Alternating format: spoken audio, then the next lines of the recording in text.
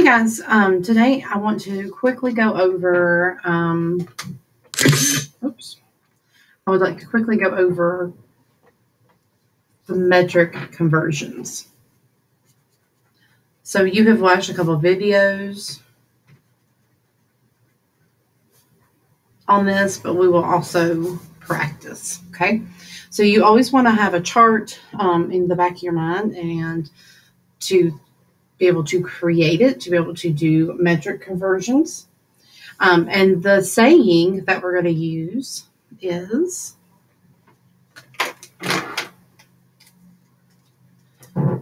King Henry doesn't usually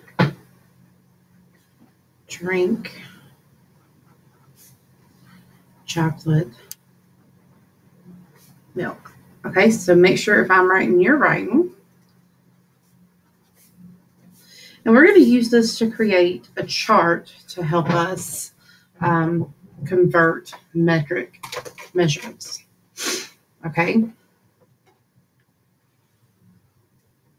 So I'm just going to make a little chart. You guys can do the same.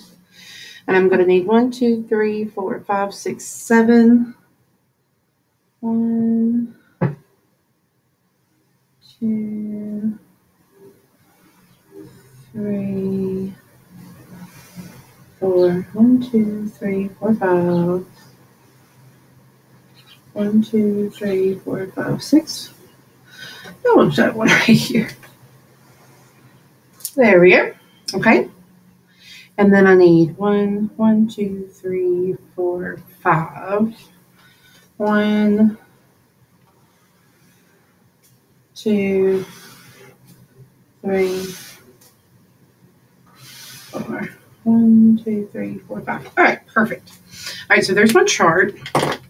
And now I'm going to put King Henry doesn't usually drink chocolate milk. Okay, so these are the measurements, the beginning, the prefixes pretty much of the measurements, like kilogram, centigram, milligram. That's what these are. And U stands for unit, like the base, liter, meter, and gram. So I'm going to put unit right here, and we'll have liter, meter, and gram. Okay? And then this is going to be kilo,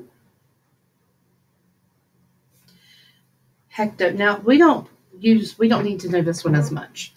Deca, but we just need it there for our placeholder. Unit,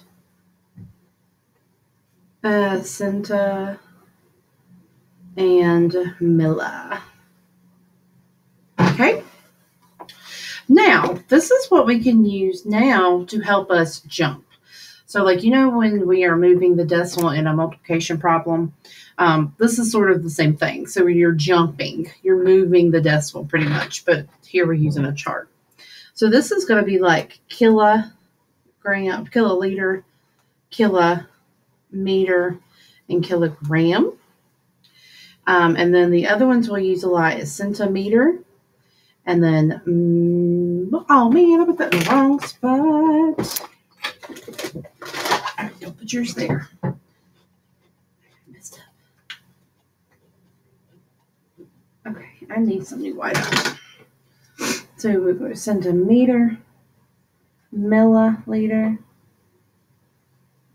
millimeter, and milligram. Okay. Alrighty. So now we can hop around. Okay. So if you have 6 liters, okay, and you want to know how many that would be in milliliters, we're going to hop, okay? We're going to put 6, and then we're going to put the decimal right here, because after every whole number, there's a decimal to the right. But I'm at liter, and I need to go to milliliter. So I'm going to put my finger right here at liter, because that's where I'm at, and then I'm going to count how many hops I have. 1, 2, 3. I have 3 hops. I'm moving that decimal 3 places. 1, 2, 3. So I'm going to take this decimal and I'm going to move 1, 2, 3. And every place I have a swoop, I'm going to add a 0. And so that means that 6 liters is 6,000 milliliters. Okay? If I have 4 meters and I want to know how many centimeters that is, I'm at meter and I need to go to centimeter. Okay? So I'm going to go 1, 2. I'm only hopping twice. So I'm going to take that decimal and I'm hopping this way twice. 1, 2. Make sure to add your decimal, or your zeros. So this is 400. So there are 4 meters and 400 centimeters. Okay, let's do this. If I have 64 grams, and I want to go to kilograms. 64 grams, and I want to go to kilograms. 64 grams to kilograms. Okay, so I'm going to go 1, 2, 3. So I am taking this gram and I'm going this way. I'm moving to the left. So I'm going to need to take this decimal that's right here and I'm going to move it 1, 2, 3. 1, 2, 3. 3 spots to the left.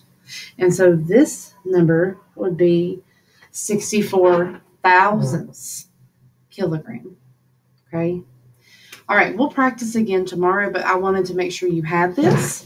And there's an activity you'll do, but then tomorrow we'll do some more of these, okay? All right, bye. Make sure you have this down in your notebook because you will need this chart.